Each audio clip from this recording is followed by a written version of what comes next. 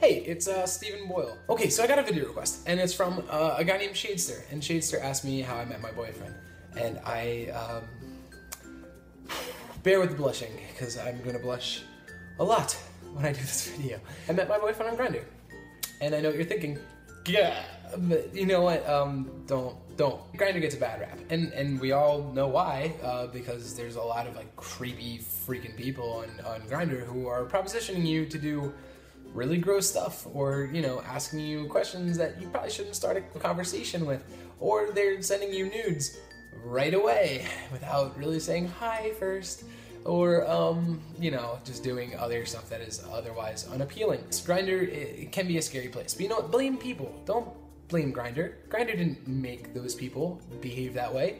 People did. So don't think that Grindr is inherently a gross thing. There are, like, good people on there. That is the short story. The long story, which I think is what you're asking, is a little bit more interesting and kind of cute. If you guys watched my last video, or my coming out video, then you know that I used to write for my college. I was an outspoken gay voice. As a result of that, I got like emails and stuff like that fairly often, just people who you know, needed advice or wanted to know how to go about it the right way. And you know, I don't have all the answers, but I wanted to help when I could. I was on Grindr. I was 23 at this point, and I got a message from a boy who was 19. He said, hey, you know, I read some of your articles, and I'm having trouble coming out. I don't know I'm typing because he texted this, so this doesn't make sense. So immediately in my head, I was like, all right, I have to pull away the fact that this guy is like really, really attractive. He needs help. So I kind of just eliminated this idea that, like, you know, I should be interested in this person. How bad I fucked that up. My first piece of advice for people who are struggling with coming out, besides doing it on your own time and following your gut, is to get gay friends. And I don't know why people don't talk about this more, but that was like really, really important. My first group of gay friends was named the Merry Band of Gays, because I thought it was funny and I got to be Robin Hood in that scenario. Three older guys who kind of took me in as a baby bird and taught me how to fly in the gay community. They took me to my first, I'm gonna stop doing this. They took me to my first gay night. And gay nights were something at Penn State, where on Sunday nights, you know, they'd have gay night, because on Sunday, I guess, you know, they weren't pulling numbers, so they're like, hey, let's aim for a new demographic, like the homos, and we came out, because we need little excuses to go out and have a good time. This was after the Merry Band had left, and now I'm hanging out with the crew that I named the Gay Mafia.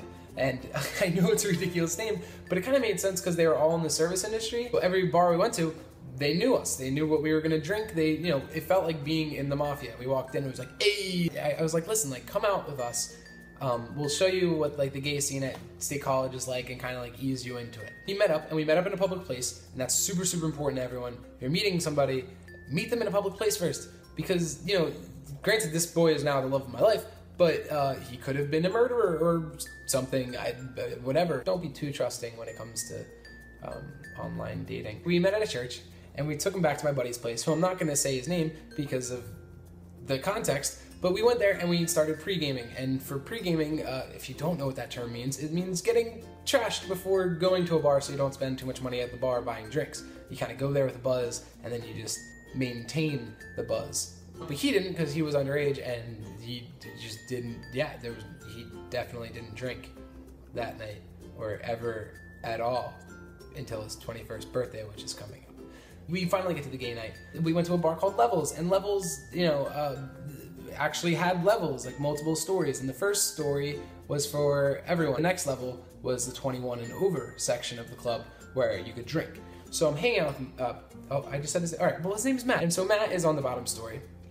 And I'm hanging out with him because it's his first gay club, and I remember that experience. It's horrifying because you don't know what's gonna happen. I mean, there's a lot to be worried about when you go to your first gay night. Like, number one, am I wearing the right clothes? Am I gonna look too underconfident? Am I gonna look overconfident? Am I gonna get my ass pinched? How many people are gonna hit on me? What if nobody hits on me? What if nobody talks to me? You know, there's tons of things to worry about. So I'm hanging out with him because I know that's what I would have wanted. I wouldn't want to be like, okay, you're here now, I'm gonna go drink and like, peace. I'm hanging out with him on the first story, and he's, you know, he's doing well. He was like, hey, like, if you want to go get a drink, you don't have to hang out with me the whole time. And I'm like, all right, well, I do want to go get a drink, but I'll be right back. I got a whiskey and ginger. Now, I need to pause this story, because anytime I say whiskey and ginger, I have to acknowledge it for what it is. It is the best drink of all time. You know, Jameson and ginger ale is like the perfect thing. I have a theory that it's because, like, you know, like God wanted to give us something as like a consolation prize after kicking us out of Eden. So he was like, hey, like, here's this wonderful thing called whiskey, and, you know, here's ginger ale, and if you pour them together, this is what I made for you. So anyway, I'm upstairs and I'm drinking the elixir of God. I'm kind of like looking out of the corner of my eye just to, you know, check on Matt, because I was worried about how he'd handle the situation, I guess, and, you know, I was worried and I wanted to be a good mentor. And this guy approaches him, and, you know, in my head I should have been like, look at that, like, he's out there, he's talking to guys, like, he's doing it, like, good for him. But instead, I had one of those cartoon moments where you can see that they turn red, like, on a line, and then it goes up to their forehead, and then steam comes out of their ears. And I had never experienced this before, because I'm not like a jealous person, and I don't get like angry easily. But I did. I was like angry and territorial, and all these things I had never really experienced before that night.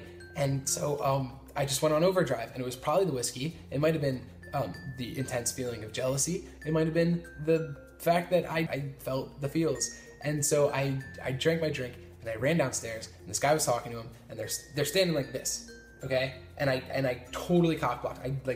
I sidestepped the other dude, like this was him, you know, like right behind him. I sidestepped him, and I just swooped in for the kiss. Wow, that was really up close and personal. But that's exactly what happened. I kissed him, and well, we celebrated a year like a week ago. I've never had a person in my life that I wanted to call them about the most minute details of my life, the little things.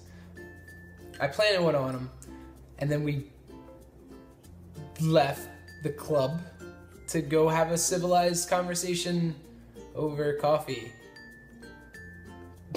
When you're gay, you kind of get to do the give and take. You know, there's no like protocol as to who pays or who asks who or whatever. So I figured, hey, like, I made the first move.